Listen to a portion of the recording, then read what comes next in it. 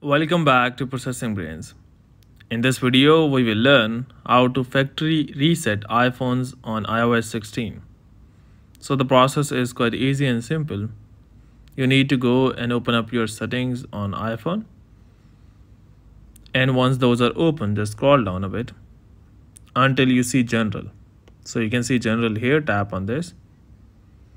Now go down to the bottom and here you can see Transfer or Reset iPhone. Tap on this. Inside here at the bottom you can see Erase all content and settings.